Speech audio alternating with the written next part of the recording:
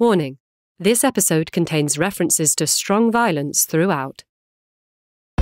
This is True Spies, the podcast that takes you deep inside the greatest secret missions of all time. Week by week, you'll hear the true stories behind the operations that have shaped the world we live in. You'll meet the people who live life undercover. What do they know? What are their skills? And what would you do in their position? I'm Rhiannon Needs, and this is True Spies from Spyscape Studios. In my time in Mexico, I've talked to hundreds of victims' families, people who've been disappeared. And one of them described the most compelling reason for why these families are haunted by the search for remains, and it's no tengo ni donde llorar. I don't even have anywhere to cry. The Disappeared, Part 1. Parlour Games. January 24th, 2014. McAllen, Texas. Positioned immediately north of the Rio Grande River, which demarcates the US-Mexico border, the town has long attracted migrants from its southern neighbor. And Mexican mother of three, Miriam Rodriguez, is one of them. Escaping a loveless marriage, Miriam had headed north, seeking independence from her estranged husband. She found work as a housekeeper and nanny, and reveled in her newfound existence. But at 4 a.m. that January morning, her peace was shattered by a phone call. Seeing it was her daughter Azalea back in San Fernando, Mexico, she picked up. "What's happened?" Miriam asked. "Something awful. Karen. She's been kidnapped." Shaken, Miriam packed her belongings together and wrote a note to her employers. She would not be coming back. She immediately jumps on a bus and heads straight back to San Fernando. A fellow passenger sees that Miriam is gripped by grief. After a few minutes, he leans over, asking, "What's wrong?" Uncharacteristic for Miriam, she actually shares, and she tells him, "Well, my daughter's been kidnapped." The old man nods. Then he scribbles a note on a piece of paper and hands it to Miriam. It's a phone number, but no ordinary phone number. He says, "My son is a lieutenant in the Marines. Call him when you get back. He'll help you." Miriam quietly slips the note into her purse, barely registering it within her grief. And she continues on her way. In the stark January morning light, Miriam looks out to see the lush flatlands of her home, the state of Tamaulipas, northern Mexico. Arriving at her daughter Azalea's, Miriam sees her estranged husband, Luis. He's already had a call from the kidnappers. The ransom figure? 1 million pesos, some $77,000. And the negotiations begin. In this True Spies two-part special, you'll hear how Miriam Rodriguez, a 56-year-old Mexican shopkeeper, took on one of the most violent cartels in the world, the Zetas. The Zetas and others were pioneering new ways to inflict cruelty on their enemies. In the process, becoming one of the most unlikely true spies of recent years. Miriam becomes like a super cop, undercover agent, only she doesn't tell anybody what she's doing.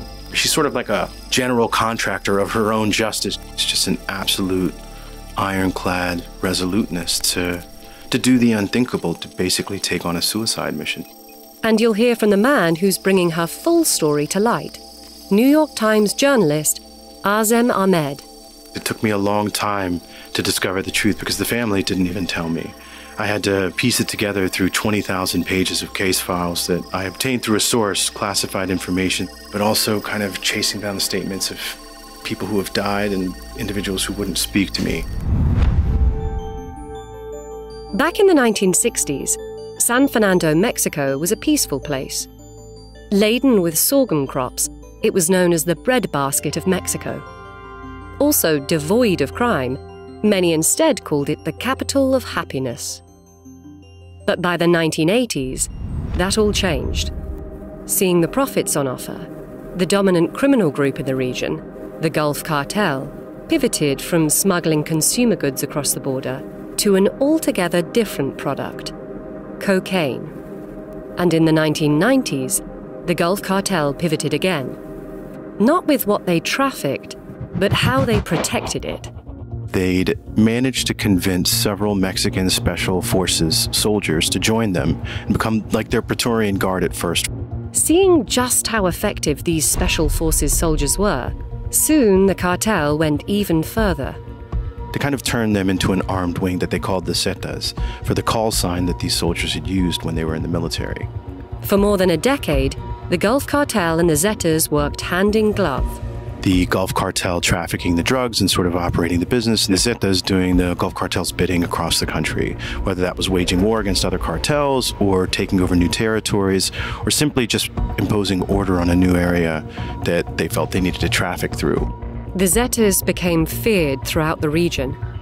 Soon, contorted and decapitated bodies were a common sight strung up along the freeway, a warning of what happened to those who dared to confront the cartel. Eventually, though, cracks in the business relationship started to emerge. The Zetas wanted more autonomy, and the Gulf Cartel wanted to keep them as sort of a branch of their organization. And in 2010, the relationship fell apart. The two sides split, and it ignited a war that kind of changed violence in Mexico. There had been mass graves uncovered with hundreds of bodies. There had been 72 migrants murdered in cold blood, ostensibly for refusing to join the Zetas. The Zetas had long been kidnapping civilians for extra cash. But now, fighting an expensive war against their former patrons, the group doubled down on its efforts. And the Zetas soon discovered that they didn't always need to return their captives to earn their ransom. In Mexico, a new term was coined: to be disappeared. To disappear someone is to rob everyone in their life, mothers, fathers, loved ones, of closure. You disappear someone they never know, and the thing that hurts the most about not knowing is there's this hope. Maybe my brother's still alive, maybe he's still out there, and it tortures these families because they continue to search. It's the facet that haunts and complicates the panorama in Mexico. As kidnappings skyrocketed in the 2000s, the reaction of Mexico's banks reflected the misery now afflicting the country. They actually offered loans to cover the ransom payments, which is sort of a grim indicator of how prevalent they were. For years, Miriam Rodriguez had largely brushed off the danger enveloping the region. A San Fernando native with both a cast-iron instinct for justice and a ferocious temper, her reaction to a burglary at the family home back in the late 80s was indicative of her character. Probing every second-hand goods store in San Fernando for resold loot, Miriam built a database of shops and likely perpetrators. One day, she happened upon a man wearing her husband Luis's watch. Miriam informed the man he had bought stolen goods. Not wanting any trouble, the man handed the watch over, telling her the name of the shop he had bought it from. After tracking the store down, Miriam confronted its owner. Telling him that he didn't want to get involved with the police, Miriam lied that she was working with them, and that they were frantically hunting down stolen goods. Sure enough, the shop owner handed the entire stash over. Miriam had managed to do this by sheer force of personality. When her youngest child, Karen, began to walk, Miriam soon noted a limp in her gait. A doctor declared she had an inoperable hip condition and would likely be unable to walk unaided for the rest of her life. "What the hell do you know?" Miriam replied. And sure enough, within a few months, Karen had had her operation. Miriam having contacted the best hospital in Texas and convinced them to do the procedure pro bono. But her headstrong character inevitably led to conflict, not least with Karen, who had inherited Miriam's stubborn demeanor. But the two were close. Karen, the baby of the family, admired her mother. And when Miriam and her husband Luis split up, Karen took it hard. It created in her a rebellious and kind of a bitter streak. While Karen was suffering the loss of her parents' marriage and stability at home, Her friend had lost her mother to cancer, and the two of them, like young girls anywhere, began seeking a way out of their emotional state. Karen and her friend started staying out all night, telling Miriam and other family members nothing about the crowd they were mixing with. And they began spending time with people who, under ordinary circumstances, they might not have. People who didn't come from their social background, people who didn't come from their world, so to speak.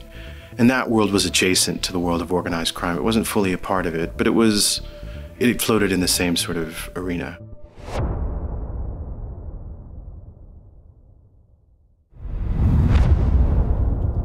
In January 2014, the domestic world of Miriam Rodriguez and her family collided head-on with the criminal underworld. The first person to find out about the kidnapping is Luis, Karen's father. And he and Karen are somewhat estranged, but he shows up at Azalea's house, the oldest daughter's house, to convey what's happened. That's when, after getting the news, Miriam buses back across the border from McAllen, Texas, to San Fernando, leaving her housekeeping job of only a few months. In the meantime, Azalea calls her brother, Luis Hector, before going to Miriam and Karen's house to see if she is in fact there. By now, virtual kidnappings are also prevalent across the state. Con artists are ringing people up, demanding a ransom there and then for fake hostages. Maybe the entire nightmare has simply been staged. But at the house, it's clear this is no virtual kidnapping. She sees cut telephone cables on the floor, the furniture in disarray, papers everywhere. Karen's purse is somehow there, but other items of clothing are missing. A few hours later, Miriam arrives back in San Fernando, where Azalea is waiting. Immediately, she gets another phone call. The Zetas are obviously monitoring the bus stations. They realize she's arrived and tell her the same thing they had told her husband. The man says nothing of who he is, only the ransom. 1 million pesos. $77,000. Far more than anything the family can afford. But before Miriam can say anything, the Zetas have put Karen on the line. Karen speaks as though she's been rehearsing the lines, as though she's been told what to say. She says, "Look, it's just about the money. If you pay them, everything will be fine." Miriam feels her insides turn. The caller hangs up. Miriam collapses in tears. Azalea had never seen her mother, the one who held the family together, fall apart. Returning to Azalea's house, she reunites with the rest of the family. Luis takes out a kidnapping loan from the bank, while Miriam compiles their life savings. It's about $10,000. Nowhere near the $77,000 demanded, but it's all they can muster. The next day, the kidnappers ring again. San Fernando Health Center, 1 hour. And Luis goes to the designated meet point. He waits there for 2 hours. Down the street, Miriam surveils the scene in another vehicle, watching a terrified Luis clutching their life savings. Miriam's not supposed to be there, but she wants to monitor. Eventually, she spots a young man jump out of a red Ford Explorer and approach Luis. Honestly, a boy. Handing the bag over, Luis asks where his daughter is. He says, "Meet me in 20 minutes at the cemetery. She'll be there." Luis drives to the cemetery and waits. For hours. Karen never shows up. $10,000 down, and with no sign of Karen, Miriam decides to ring the kidnappers herself. And the Zetas say, "Listen, we had some bad weather. She's up in the mountains with us. We'll bring her back tomorrow." After returning to Azalea's house, Miriam and Luis wait. The next day, no word, nor the day after. They live in this state of suspended anxiety where every car that passes, every sound of footsteps on the sidewalk, they think might be Karen being returned. But ultimately, no one comes back. Knowing that her own home was where Karen was kidnapped, Miriam had avoided going back. But now, she was desperate. She realizes she's been lied to, that she's paid this ransom for no reason, and she starts to investigate a bit. Miriam asks Azalea's husband to drive her home, wondering if the scene might offer some clues. Before they get there, though, she screams at him to stop the car. She sees the same Ford Explorer that had gone for the pickup at the ransom. Miriam watches the car. Soon, two men approach the vehicle. And then as those two are wandering around outside of their car, they clock her. They see her watching them. Miriam's son-in-law starts the car up again, taking her back to her and Karen's home. That night, back at Azalea's, there's a knock on the door. Opening it, Miriam faintly recognizes the visitor, a woman in her 50s. "I'm Carlos's mother," the woman says. Carlos, who'd kind of been a family friend and grown up with Karen since they were children. "My Carlos has been kidnapped too," his mother cries. Unlike Miriam, she had no money for the ransom. Miriam comforts the woman as best she can, sharing her grief as a bereft parent. Eventually, the woman returns home, saying she'll stay in touch with any developments. The next day, there is one, as Miriam spots the same red Ford Explorer once again. Only this time it's targeting her. The Explorer cuts her off in the middle of the street. A man jumps out and approaches her window. And tell her to meet them at a restaurant nearby in 10 minutes. Inside the restaurant, Miriam sits opposite the two men. "I'm a Zeta commander," one of the men says, without giving his name. But he keeps a radio on him of all the different people who work for him that contact him. Several men message in. Miriam hears the man respond to the same name. Sama, or his nickname is Sama. Meanwhile, the commander lays out his position to Miriam. He's like, "Listen, I know your daughter's been kidnapped. I didn't have anything to do with it, but I think I can help." Miriam is unsure whether she believes him. But he sounds convincing enough. The commander asks for $1,600. To go and, quote-unquote, make things happen. While still unconvinced, Miriam feels she has little choice. Honestly, at a point like that where your child is missing, you'll do anything you can. You'll pay any amount. You'll go to any lengths if you think it just might help you recover them. She might be suspicious, but Miriam is also desperate. Borrowing the money from friends, she pays the $1,600. And waits. And waits and waits. For weeks. Living at her daughter Azalea's house, Miriam falls into despair. She's weeping. She's kind of just not leaving the sofa. And I think it's all the more painful for the hope that still remains that maybe Karen's coming back. And so she lives in this sort of tragic grief cycle of every time the phone rings, every time she hears, a message pop onto her phone or someone comes to the door, she wonders, is this the moment my daughter's coming back to me? The days blur. Miriam rarely gets out of bed, endlessly scrolling her phone in her pajamas. Azalea begins to worry about her, the mother who had taken care of every problem growing up. But then, on the 1-month anniversary of Karen's disappearance, Miriam gets up and runs a bath. An hour later, immaculately dressed and made up, she appears in the living room. There, she says, "I don't think they're ever going to bring my daughter back because my daughter is dead. And I know this in my heart. I know this as a mother. Karen's not coming home, at least not the way that I had ever hoped." Azalea begins to tear up. She can hardly believe what Miriam says next. "With the rest of the life that I have left, I'm going to go after every single person who did this to us, and I'm going to make them pay." Miriam opens the front door and leaves. Azalea is stunned. She saw a woman's grief turn into resolve. She saw her mother with no self-pity, no quivering in her voice. Outside, Miriam is already making her move. She pulls out that number that the old man had given her on the bus, and she calls Lieutenant Alex. Alex, from the Mexican Marines. And so begins her quest to target the Zetas.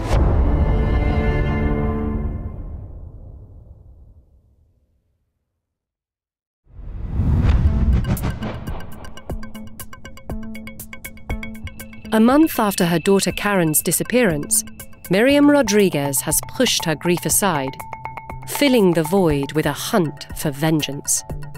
She's been in touch with Lieutenant Alex. He's agreed to start working with her because for him, at that point, the Marines are looking for Zetas. And Miriam's made a list of her targets. Miriam decides, I'm going to just start seeing what I can see. I'm going to start tracking and categorizing the different Zetas that work in San Fernando. One day, while driving around San Fernando on reconnaissance, Miriam spots two girls.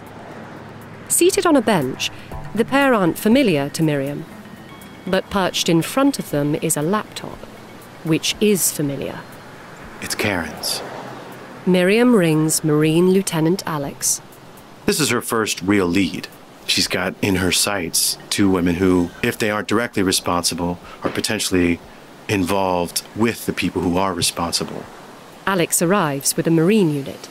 And they grab these two women and whisk them away. Named Margarita and Jessica, the two women admit they are involved with the Zetas. Miriam has convinced the Marines to question these women and with whatever intelligence she gathers to find out where the Zetas operate. And she's also convinced them to let her accompany them. Under Lieutenant Alex's orders, Miriam waits at an abandoned farmhouse nearby until nightfall. Shortly after, a Marine Humvee pulls up. She's handed a uniform of the Marines and then loads onto the Marine trucks as one of them. Their captives, Margarita and Jessica, have talked. The Marines know the location of the Zetas base. And they all head to this place called the Basurero, or the dump. Jessica points out the way to the base. A dark, overgrown dirt track that leads to several small, semi-derelict buildings. To one side of the scene sits a rusted tractor below a large tree, a rope hanging ominously over one of its branches. Exiting the vehicles, the Marines head toward the buildings on foot, while Miriam stays put. Suddenly they hear gunfire. It's coming from the buildings. The Zetas start laying down fire on the Marines. Seasoned professionals, the Marines click into action. In pincer movements, they advance on the base, returning fire. They kill 4 of them on the spot. As the gunfire subsides, Miriam approaches the base while the Marines search the buildings. And discover living kidnapping victims. One of them is babbling incoherently about how a woman was about to behead him, and the others are just so relieved to be rescued, they're sort of in a state of shell shock. By now, Miriam has caught up with them. Looking for signs of her daughter. And what she sees makes her blood run cold. Miriam's wandering around this, almost this house of horrors, like the slaughterhouse that the Zetas have created on this farm. They're these small little huts, each more grim than the next. In one, she finds torture implements. In another, there are reddish stains on the floor. Miriam can feel her perspective on life shifting, unmooring her from the humanity she once believed innate to the world. Who could do this? She cries. Who could dedicate an entire property to killing other humans? She begins to wonder whether Karen was ever even there. But then, wandering toward the tractor at the edge of the base, she spots a scarf and a seat cushion, both of which belong to Karen. Miriam stands motionless. She knows, it's this moment of hope and desperation at once where she's like, well, my daughter was here, but she's no longer here. It's a mystery resolved that kind of leads to more mysteries. But before she can process the sight, a commotion erupts back by one of the buildings. The Marines, they start to find these decomposing bodies, and they find 3 women, one of them pregnant, and the Marines are furious. They can't believe someone would have beheaded a pregnant woman. Dragging the 2 captive girls over, the Marines interrogate them about what happened. And they explain, well, these women were kidnapped from the highway, and then they refused to pay the ransom, so we killed them. Looking on, Miriam waits for the Marines' reaction, which is swift and uncompromising. And the Marines, in an instant, grab Jessica, force her to the ground on her knees, and kill her. The Marines tell the second girl to run. Run to the tree line as fast as you can. If you make it, you live. And it's a game they're playing. It's cruel as anything the Zetas would have done. The girl bolts. The Marines take aim. And they kill her. The next day, newspapers splash the raid on their front pages. Or, at least, the government's version of it.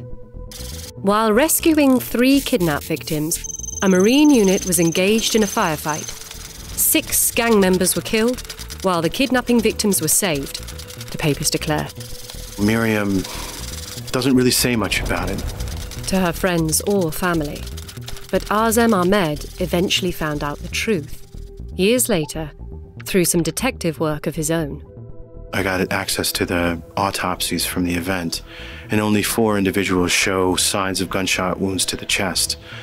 At the 5th and 6th, 2 women, one shows evidence of an execution, a gunshot wound that comes through the clavicle and exits through the back as if the individual had been made to kneel. And then the only individual shot in the back is the 6th victim, a woman.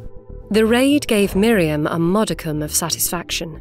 Vengeance felt good. Seeing these people pay for what they'd done felt righteous, and maybe of a type of justice that is perhaps only possible in Mexico, or the only kind of justice, rather, possible in Mexico. But that soon rang hollow. Miriam needed real closure, which meant real answers.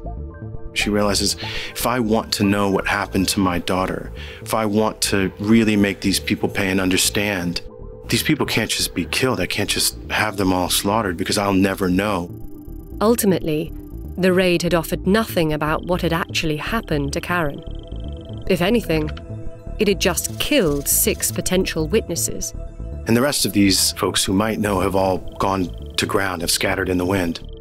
Miriam realized she had to actually build a case, to collect intelligence and piece together evidence, which meant working not with the Marines, but the police. The only capable parties that can arrest, detain, and then question these individuals. While the Marines were famed for their brutality, though, the police were famed for their corruption. If you went to the local police, it was essentially like going to organized crime. If you went to the state police, it was only modestly better, but what they lacked in corruption, they made up for with ineptitude. But if Miriam could take her case up one level further, she might find some hope. Oftentimes, where you had to go, and even then it often wouldn't work, would be the federal level. But Miriam was hardly the only person grieving a lost loved one. By the mid-2010s, over 100,000 people had been disappeared in Mexico. Undeterred, she started building her case. She starts thinking, she's like, what is the one thing that I know? I do know the name, or at least the nickname of one of them. This individual is Sama. The Zeta commander who took another $1,600 off her before vanishing. So Miriam begins this kind of deep dive on social media for the name Sama, hoping that this moniker might pop up. For months, no luck. But one morning, Azalea hears her mother shriek on the sofa next to her. She sees it, the name Sama. And he's not the only one in the picture. Beside him is a young woman who's wearing a uniform of an ice cream parlor that exists throughout the entire state of Tamaulipas. Miriam's got a lead.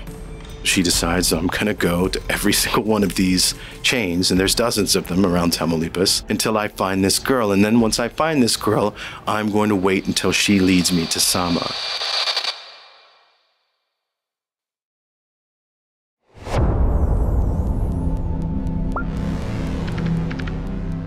So Miriam spends weeks staking out every single one of the ice cream parlors.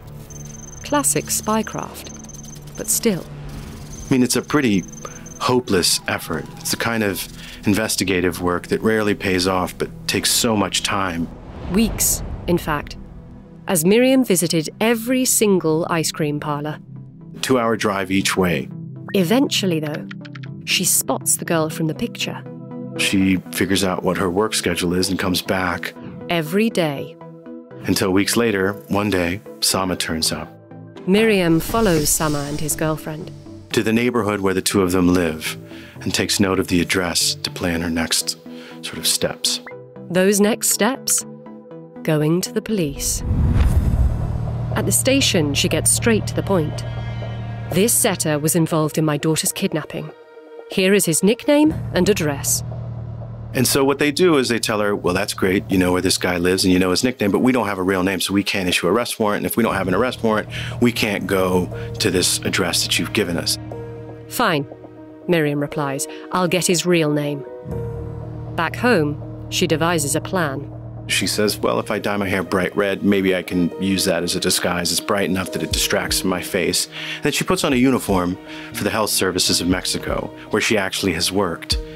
And she goes to the neighborhood where Sama was with her uniform and her badge and a notebook, and she goes house by house conducting a mock survey of all the residents and people living in the home, asking for full names, ages, relationships, all in service of getting Sama's name. Miriam knocks on Sama's door. The girlfriend answers, the one from the ice cream parlor. Miriam acts out her role, asking for survey information. The young woman offers all the details she asks for, including Sama's date of birth. So she goes back, now that she has this, after this incredible feat of sort of ingenuity and effort, and she turns it over to the police. Who, again, do nothing. They sit on it. By now, Miriam and the rest of Karen's family are numb. They're back in this state of despondence, wondering, like, what are we gonna do? We don't have a lead. The one lead we had that we pried from this impossible to reach corner of organized crime, the police just completely ignored. After months of pressure, Miriam eventually convinces the police to at least visit Sama's house to confirm the address for a potential arrest warrant. But by the time they do, he's gone. So she's back at square one. Sensing that the local and state police were a dead end, though, Miriam had been working on another avenue already. Miriam was someone who always had a lot of lines in the water. She begins casting around for individuals, people she might have a connection with, or people who she can convince to help her.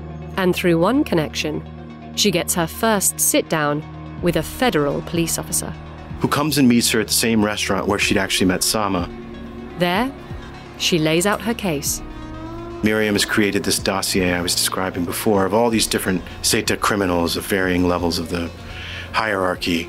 And she tells her story to this man. She says, I have been looking everywhere. I've been looking for help. I've been doing this all by myself.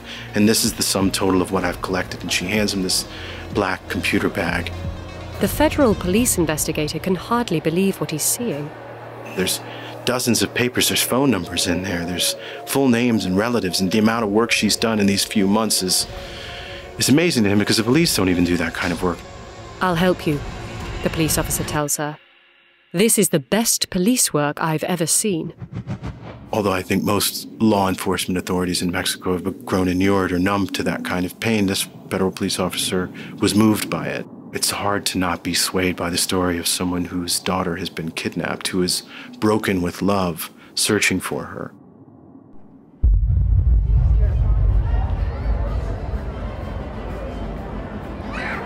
A month after Sama's trail has gone cold, Miriam's son Luis is at work as usual, at the store he owns in the state capital, Ciudad Victoria.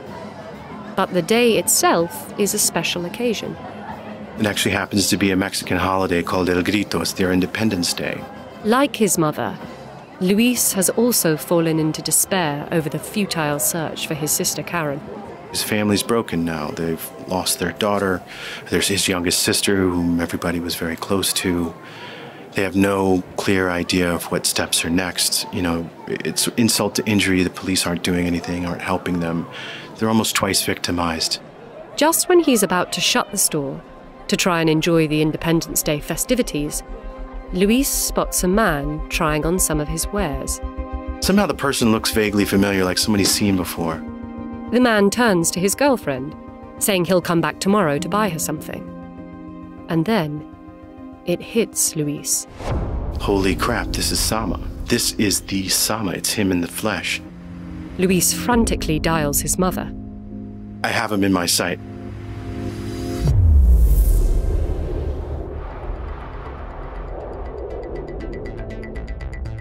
Next time on True Spies, the hunt is on. Miriam begins to not only find these people online, but using shoe leather, find out who they are, find out where they live, find out their familial networks, and then, under false pretenses, befriend their loved ones. And Miriam gets some intel that upends the entire case. I'm Rhiannon Needs. Join us next week for the second installment of The Disappeared.